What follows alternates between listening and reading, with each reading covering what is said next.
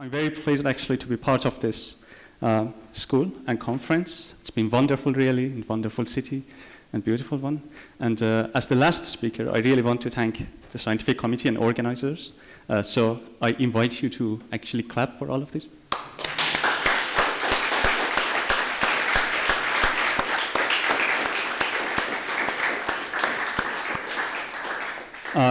And I also want to invite you to thank previous speakers, both in the schools and the conference, for a wonderful job they did, actually. Thanks.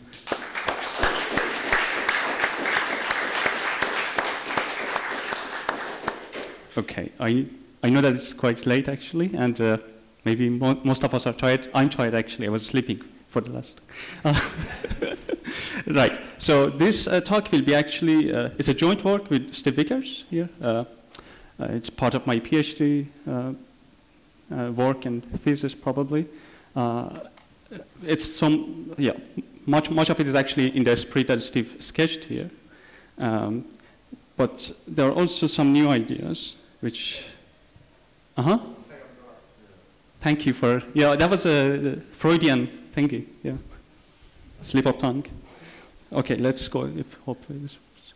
So these are, I don't know if it's ideas or I think it's one idea, actually, so, yeah. Let me read this. So, right, so there are many constructions of topological spaces in which when you have a structure, that structure actually gives a map between some geometrical spaces actually that comes from those structures. So for example, a very, very simple example is that when you have two distributive lattices and you have a map between them, right? You can consider the map of a spectrum, which is basically space consists of prime filters of those distributive lattices, but the map goes the other way around. So you start with the basically presentation of algebraic structures and you get a map of spaces. I mean, this could be also described internally in any topos. So more generally in topos theory, we can actually formalize this by saying that if you have a presenting a structure in an elementary topos E, this will give rise to another topos bounded over the first topos, right?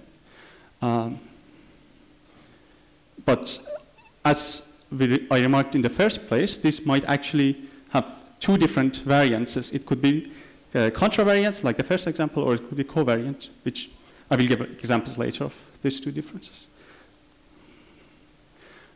So this distributive lattice was a very easy example, but this idea, this theme runs through this wonderful paper of Bas Peters here, Steve Vickers, and Sanders Wolters, who is unfortunately not here, which is about this idea of Gelfand spectral formalization of it in topos setting. This was an era that people tried to use topos theory to study non-commutative CSR algebras, actually, by means of topos theory. And this idea of like, you want to capture the spectrum of CSR algebra by looking at subcommutative CSR algebra of that algebra. And they had a very nice topos formalization of it, and this idea was actually inside it. So you can go and read it later, maybe. Okay. So what we are going to do, we are going to formalize this idea here using classifying toposes. So the main idea is that we use fibrations of toposes to formalize the main idea here. But we also want to see what happens at the level of logic, basically, not just because the notion of fibrations of toposes have been done before.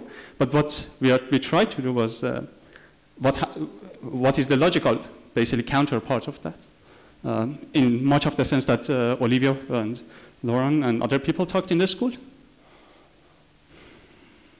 So let me introduce a notion of fibrations between two categories, actually inside two categories, and later I will introduce a two-category of toposes, and then this notion which will be here will be our notion of fibration between toposes, right? So these two categories will be very, very general. You will see that there's not much structure there. But before going there, the definition is very, very complicated. Well, not very complicated, somehow complicated.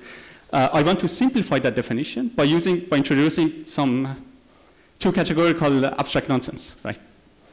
So suppose K is a 2 category, and D is a class of bicarable. By bicarable, I mean they have bi pullbacks along any other one cell. Sometimes people use a squareable, I think.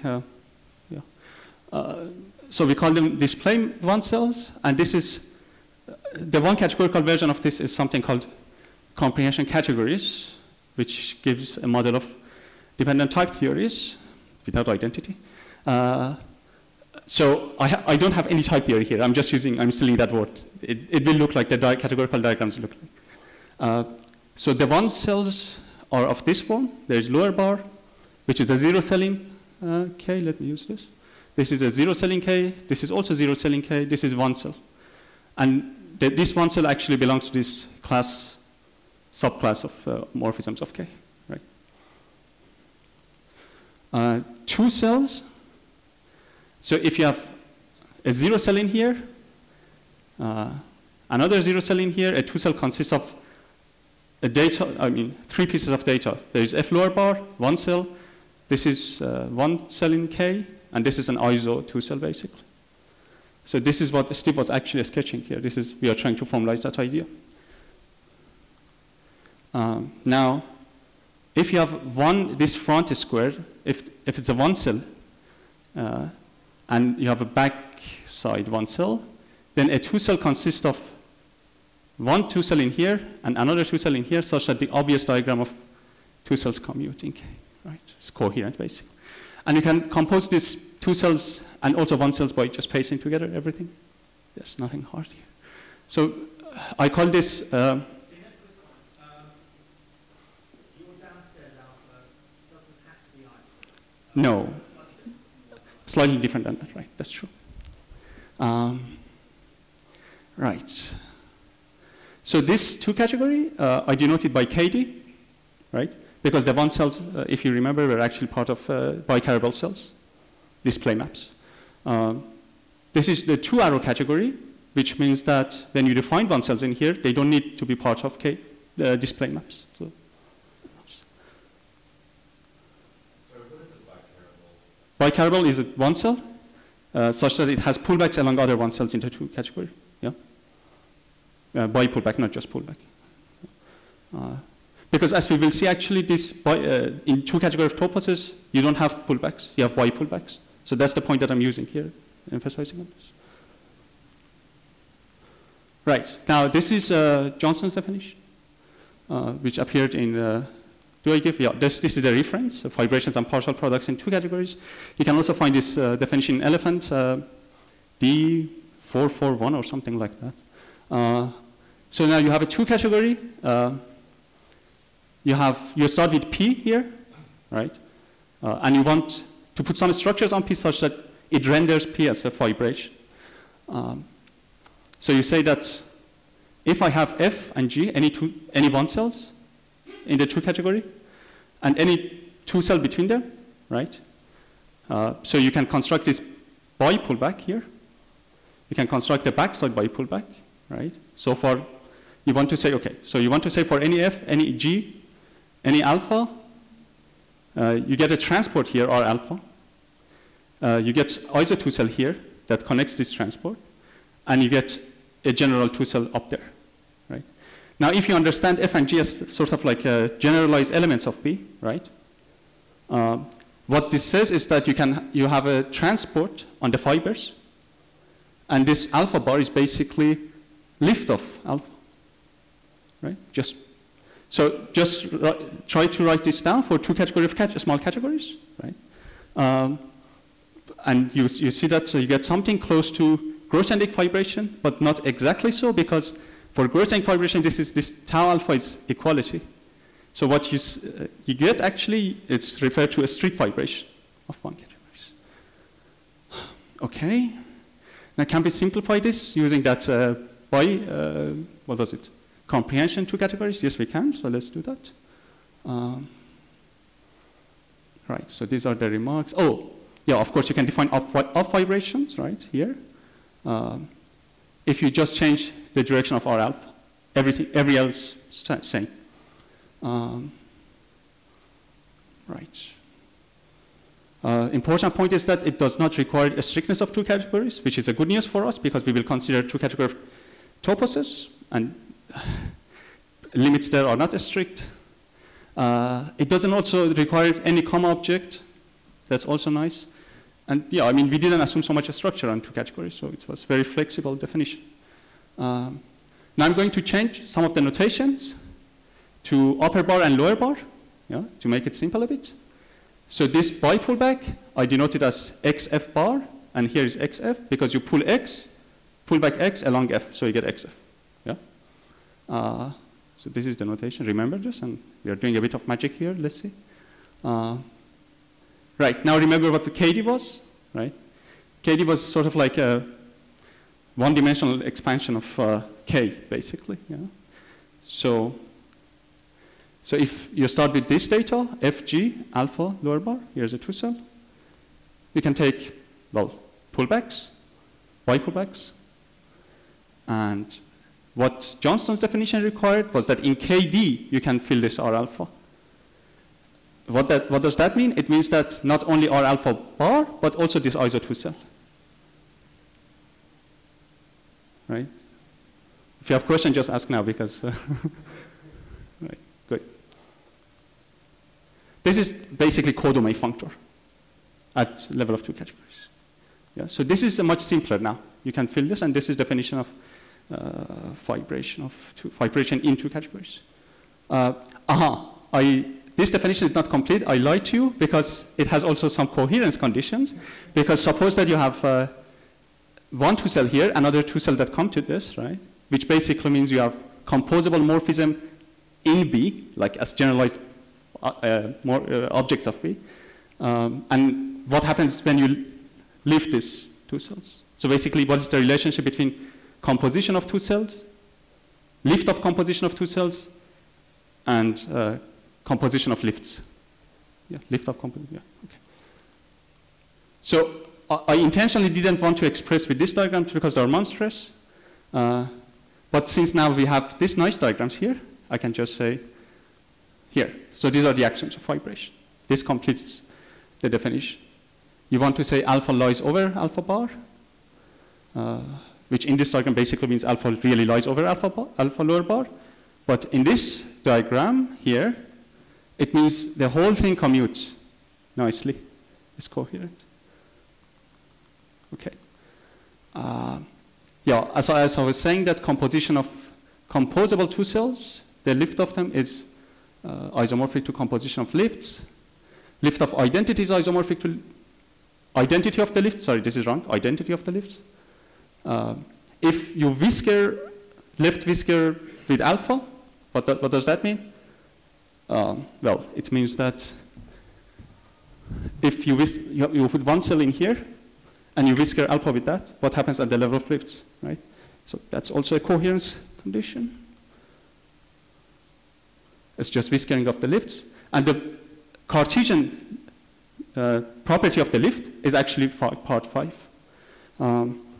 It says that if you have vertical one cells in K arrow, and if you have any two cell, it factors through alpha, which basically means that alpha is Cartesian, if you write it in, for example, two categories. Okay. So, right. So far, I haven't, we gave some description of Johnston's fibration, but what I want to do is something else. Yeah, I want to get a better characterization, which is like this, okay? So in this proposition, as you see, I'm using KD and this functor to say that 0 cells in KD, which are 1 cells in K, when are they fibration in terms of Johnston? And I will formalize everything in sense of KD base and K, basically, right? Now for doing that, I need to know certain things. For example, I need to know what does Cartesian lift mean with respect to two functors. And I need to know Cartesian two cells. What does Cartesian two cell mean? Because here is Cartesian two cell. So I'm going to define them now.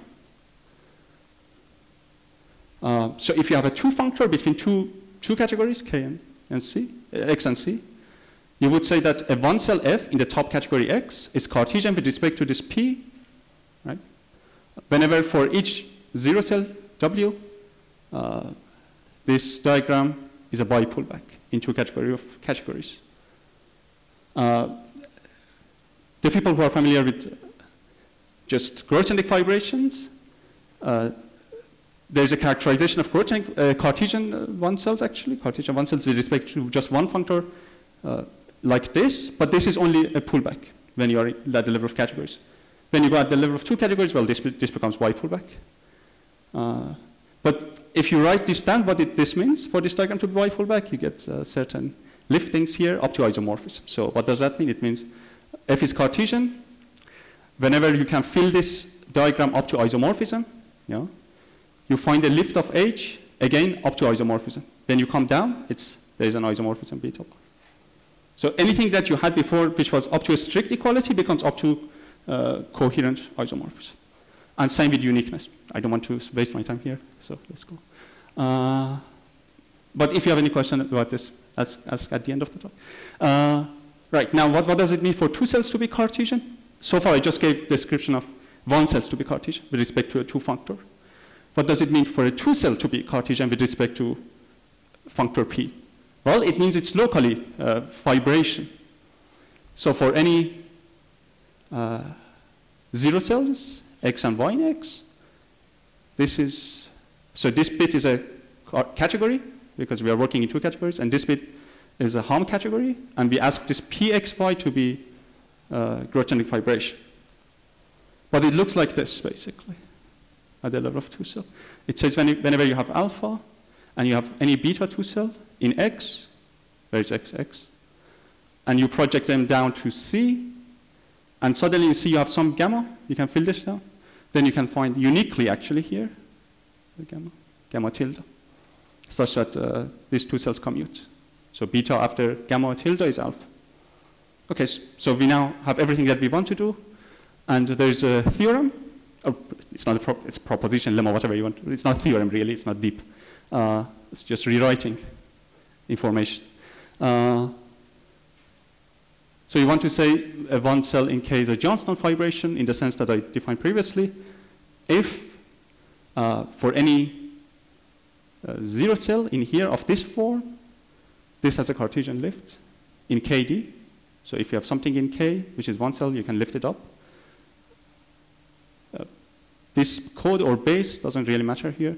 It's actually a Grothendieck fibration, so it's a local fibration of 1 category.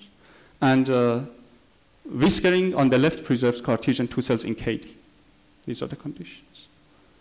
And later we will use this version of fibrations internal to bicategories to describe what are fibrations in 2 categories of topoi.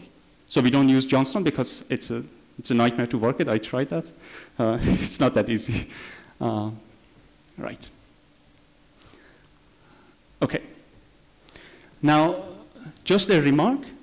This is not entirely novel. I mean, this has been worked out actually by, this is a piece of sort of Australian category theory.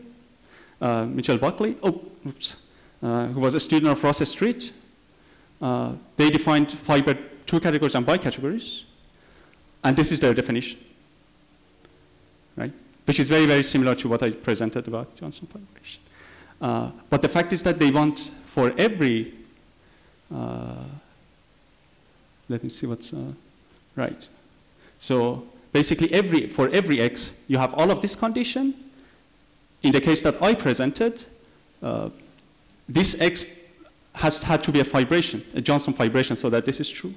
So if every basically 0 cell in KD, X was KD, is a Johnston fibration, then it becomes a Buckley fibration in this sense.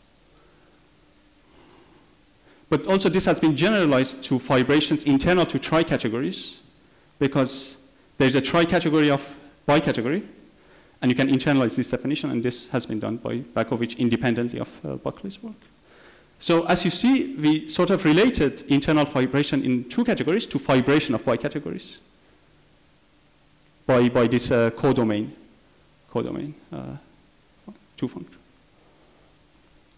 Okay, This was just cited. I'm not going to use this anymore. Okay, now two category of toposes.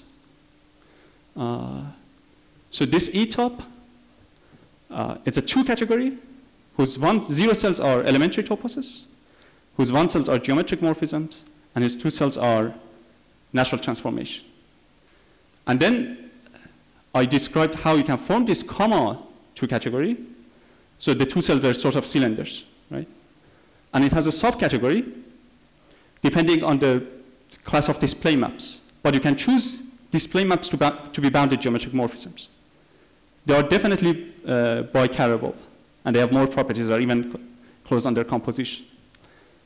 So this is, you can call it it's comprehension of bicategories of toposes, sort of. Yeah. Yeah, so this is the description based on that proposition that I gave you. So a bounded geometric morphism, P(E)(S), which lives as a zero cell in here, is a fibration in the sense of Johnston. If it's vibrational, zero cell in G-top, in the sense that this theorem was telling you. Yeah, this was definition. Right, okay, so we now know what vibrations of toposes are. I mean, some algebraically, there's no intuition so far. But we want to get intuition from logic, right? So Steve talked about this already. Olivia talked about it before, actually precisely because there's a pseudo functor but not a functor here. That's why I put cat not set in here. So for any topos, you can consider T models of theory T inside that topos. Yeah, and then that gives you a category of models, basically. And this is a pseudo-functor, not a functor, because the composition, it's up to isomorphism here. Right. Now, if you have a theory or context basically is a sketch in the sense that Steve said, but it's just in the other direction so that it matches the direction of toposes, right? So maybe I should write something on the board. Yeah, this is.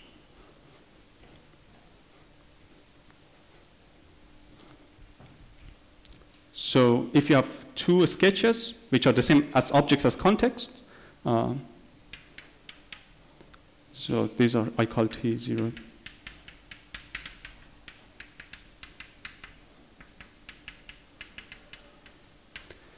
Then a map between them, actually. It's another sketch or context, if you like, with a map opposite direction. So I'm defining a context map from T0 to T1. But it becomes a sketch map from T1 to Tf, and some equivalence extension. And what do I mean by equivalence extension? I mean something that Steve told you about the theory N of natural numbers and empty theory. At the level of toposes, it gives you equivalence of toposes, right? So you can formulate this syntactically, purely syntactically, and this is done in Steve's paper, Sketches for Arithmetic Universes. You don't have to refer to models at all, which basically means you add universals and whatever is part of that theory of coherent theory and free algebra. So when I write T here, I mean some sort of sketch or context, actually better context. Okay. So you can, for any context, you can also, I talked about this, you can form category of models. And they're also called elephant theories. This is Steve's neologism, actually, I think. For two reasons. I mean, they are describing sketches of elephant, but they are also big, I guess. I mean, is there any bigger animal? Well, I don't know. There's actually, in elephant, there are some conditions you can put onto this, so you make a stack out of this. But, well, I'm not going to talk about that now. Yeah, so these are the references. There are some sort of elephant theories which don't come from sketches. And this is one example, which I'm going to use. So the way that I define, Steve mentioned classifying topos was basically a representing object for this functor, right? I mean, representing in the sense of pseudo-functor representation. Now, you can form this pseudo-functor, T1 lower m, which is defined here. So you start with a context extension, T1 to T0, right? And you have a topos over S, a grow-genic topos over S. And you can construct this pseudo-functor here, which for any topos E, I mean like this, gives you a strict models of T1 in E, which reduce to basically M, but then you have to pull M back to make this type check, right? So, like, yeah, so let's go on, and I will give an example of this later. Yeah, okay. So here's an important theorem from this paper that I'm going to use for the rest of the talk, which is not going to be too long. So if you have a context extension, and if you have a model of M is a model of T0 in S, in the base topos, right? Then, since this is elephant theory, and it's proved in this paper that this special elephant theory actually has a classifying topos. Although it's not a context and it's not a theory, but it has a classifying topos, right? You can read the paper to see how it's done. You can also read elephants, there are nice results there. Right. Anyway, so this has a classifying topos. And what happens is that for any geometric morphism, not necessarily bounded, if you pull back this guy along F, you actually get a classifying topos of this elephant theory. So you basically pull M back along F lower bar, and that gives you the elephant theory that classifies the bi-pullback topos, right? Something that you expect, I mean, but well, there's a proof of this. Now I'm going to, so far, what finally I'm going to prove is that this guy is actually a fibration of toposes, this P, for certain extension map, not all extension maps. And I want to clarify and emphasize which extension maps gives rise to fibration of toposes of this way, right?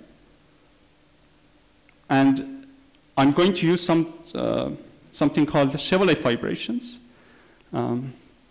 So this two category of context, actually, I didn't describe what are the two cells, but you can use T arrow context to define what two cells of context are.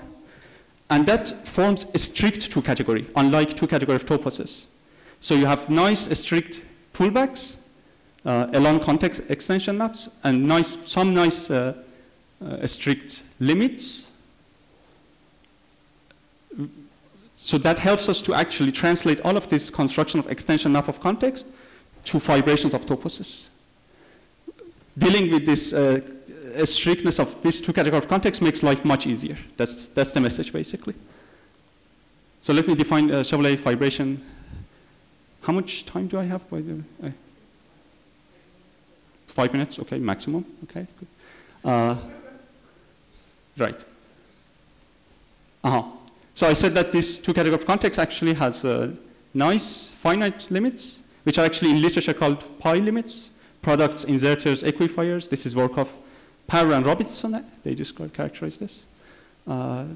This is also proved in Steve's paper that they actually exist in COM. And if you have this, then you know that COM objects exist. This is a lemma, which is nice to, as an exercise to prove. Now, in this two category K, you call P to be a Chevrolet fibration if this sort of morphism, unique morphism that you have from E arrow to B over P, which is lax comma square in here, right? Because you see, you have a two cell from D0 P arrow, which is actually PE1 to PE1, P0 to PE1. So you have a two cell that goes from here to here. And since this is lax, that two cell factors through the cell in here. And you say that P is actually a fibration inside this two category if gamma 1 has a right adjoint with identity co-unit, which is really a strong condition to put in, but we want everything to be strict. That's why we do this. Yeah. Yeah. And you can dually define up vibrations. You ask for left adjoint to some other morphism P. Yeah, well, it's not important now.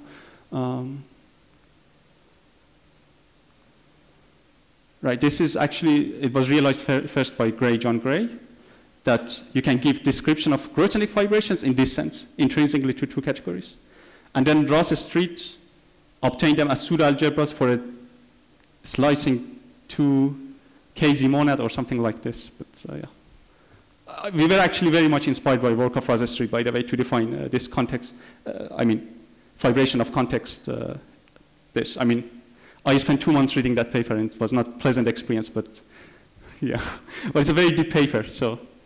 I mean, the fact that you can describe something vibration geometrical in terms of pseudo-algebras, that's something that comes first as a surprise. Yeah.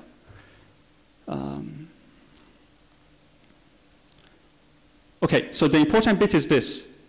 This doesn't work anymore, but I think it's ran out of battery, but yeah, okay, it works. Any context, any extension map U in these two categories of context is actually carable. It's a lemma. And once you know this, you can use Chevrolet characterization of vibration to say that U, a context extension, is a vibration if this gamma one, this is the same thing as the lax one I had before, has a right adjointed identity co-unit. Right? So not every context extension is a vibration. Some of them are. Some of them which have this property.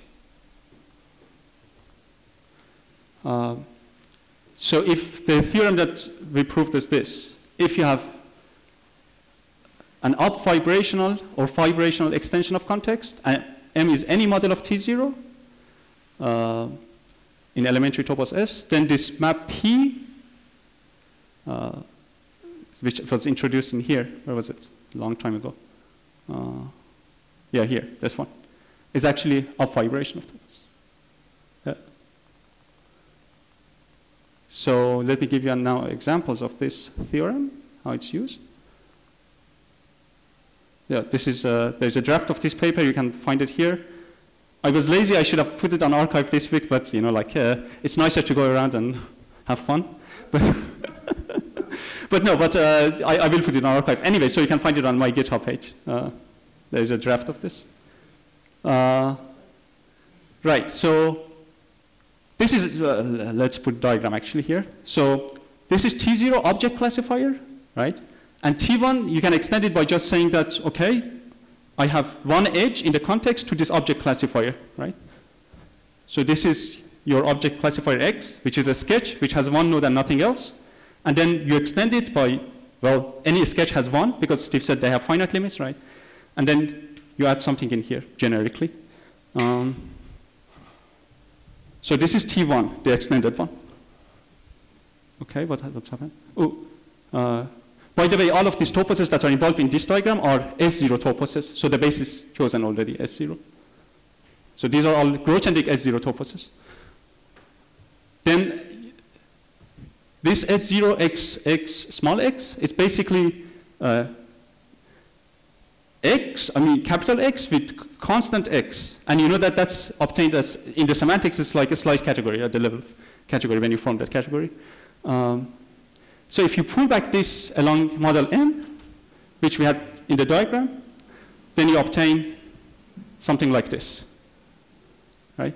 And we know that these are more, what are called local homomorphism of toposes, which corresponds to, for example, so for spaces, this is, topological spaces are local homeomorphism of spaces. And this becomes an up vibration. So this is the intuition we get. Local homeomorphisms are typical example of vibrations. There's certainly lots of examples that I want to understand, because we certainly don't characterize all of vibrations or off vibrations of toposes, but this is my dream, to characterize them. One more example, take T0 context of Boolean algebras and T1 extended by just a prime filter, a generic prime filter here. Again, by theorem, this is, I think in this case, vibration, because the maps go the other way around between the spectra. This becomes vibration, and when you pull this back along a model of T0, which is Boolean algebra in S, you get you get an honest Boolean algebra in S. And this bipoolback gives you a spectrum of B. So you can say this, I put this in quote, every fiber-wise stone bundle is a fibration. Because the spec is a fiber, which is stone. These are some lists that I've worked out. And yeah, so for example, you can have a theory that has a theory of categories, and you extend it by a torsor. And that becomes, at the level of classifying toposes, as I described, becomes, I think, of fibration of toposes. Yeah, there are other examples too. These are the references. Somebody has, sorry, Steve, your last one. This is your, this is the main, actually the main thing that we had this, all of this lemma here. Right, I don't know why. Yeah, okay. Thanks for your attention.